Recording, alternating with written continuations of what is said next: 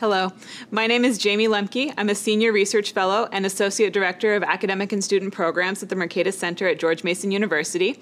And I'm here with Pete Boettke, a Professor of Economics and a Professor of Philosophy at George Mason University. He's also the Director of the F.A. Hayek Program for Advanced Study in Philosophy, Politics, and Economics, and the Vice President of Research at the Mercatus Center at GMU. His most recent book is Living Economics, Yesterday, Today, and Tomorrow. So thank you so much for taking the time to talk to me today, Pete. It's wonderful to be here with you, Jayme. So we want to talk today about the Bloomington School of Institutional Analysis and Public Choice and the work of Vincent and Elinor Ostrom. Can you just tell me a little bit about what that is? Oh, well, Vincent Ostrom was a professor at UCLA. He also worked on the Alaskan Constitution.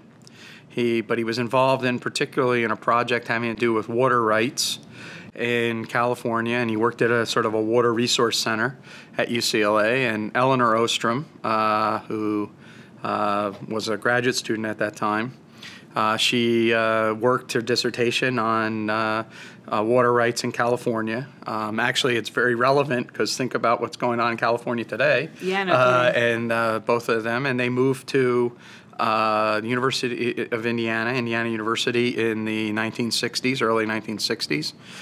And they were part of a broad program in political science that was going on at that time internationally on applying basically methodological individualism, or what we might call today rational choice modeling, to the area of politics, which previous to that had been dominantly done in economics.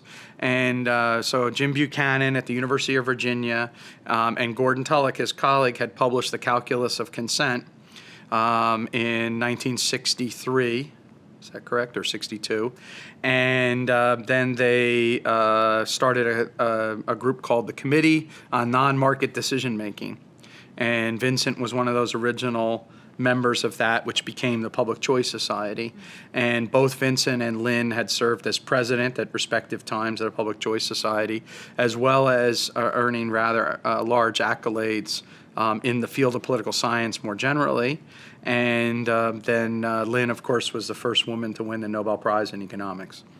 So that's sort of a quick history of their accolades. Now their content of their ideas is Vincent very much wanted to, both Vincent and Elinor were very enthralled with the Tocquevillian idea of self-governing democracies. And what are the institutions and also capacities of citizens required to be self-governing citizens. And so they started a project, and it was called the Workshop in Political Theory and Policy Analysis.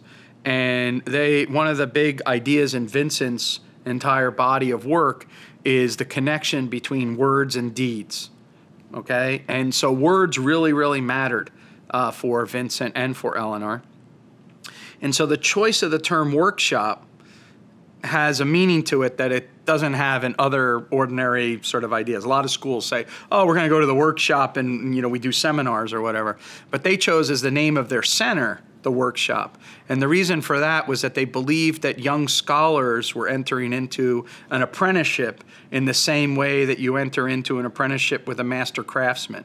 Eventually, their approach became known as the Institutional Analysis of Development, or the Bloomington School for Institutional Analysis and Development, because the insights that they had about the working of a self-governing democracy then spread to the working of self-governing democracies abroad and everywhere, and self-sustaining social orders.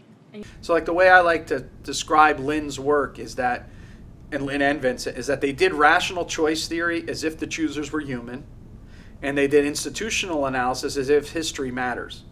So they didn't just pluck these things out of thin air.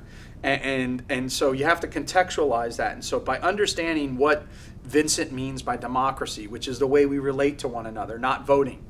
It's an issue of relating, where there's no sovereign over us, right? So the idea is it's a society with neither dominion nor discrimination.